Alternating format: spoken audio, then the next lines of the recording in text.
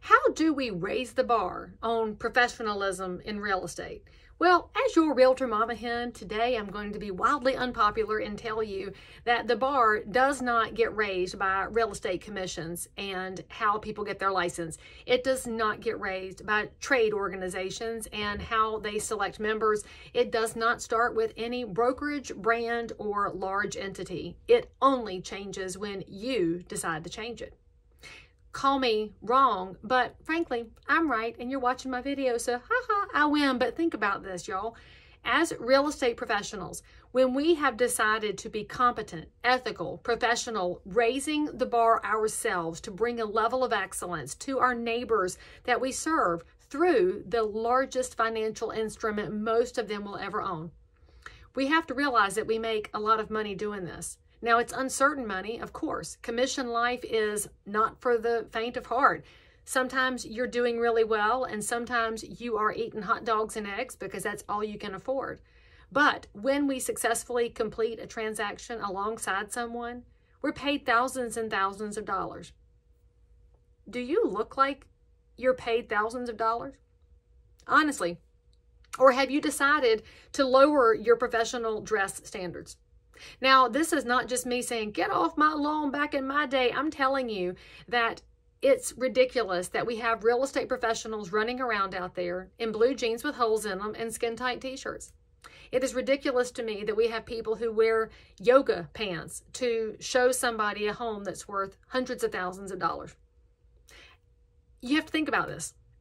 When you go to the doctor, do you want your doctor to be completely dressed down and look like he just got out of a workout? No, you want your doctor to look like he's dialed in and focused on the purpose at hand, which is taking great care of you.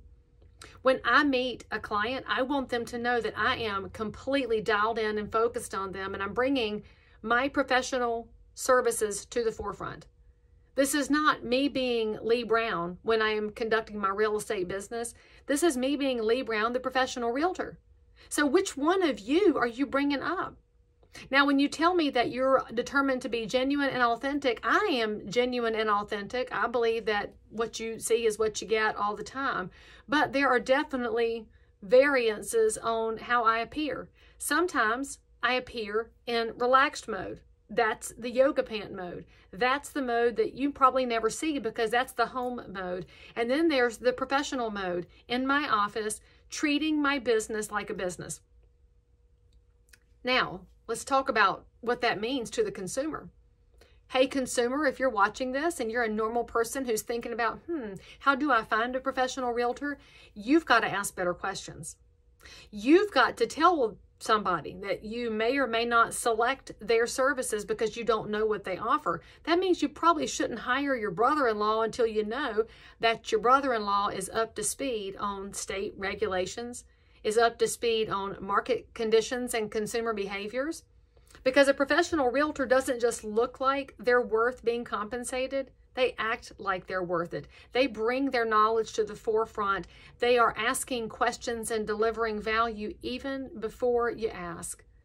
Look at the social media presence. What are they bringing forward that teaches you things so that you can then, as a consumer, conduct yourself? Which means that you, the realtor who wants to be more professional, what are you delivering to the public? Are you delivering TikTok dances? That's cute. But that does not tell me that you understand your zip code in depth. Professionalism looks like somebody who has taken their career next level by diving into education. And not just real estate education. I mean getting to know the planning and zoning board, getting to know elected officials, being up to speed on regulatory burden and zoning changes. You've got to be in front of so many different items. And a professional is willing to invest that time. And then once they've invested the time, they want to give that back to the community. That's what a professional looks like. Now, I could talk for days about other aspects of professionalism, but I honestly believe that if the best realtors would decide to look like they're worth it and then deliver information like they're worth it, the public could then determine where on the spectrum of services they'd like to select. They might still select somebody with lower information levels because they charge less. That's consumer choice. but they also might want to pay more to get somebody who brings a different level of expertise to the table. That's good. Choice is good. What's not good is when the consumer can't tell the high level from the low level because there's not much of a gradient. So for 2024 and beyond, 2025, 2035, whenever you see this video, I want you to decide that you're willing to go next level, whatever that looks like for you.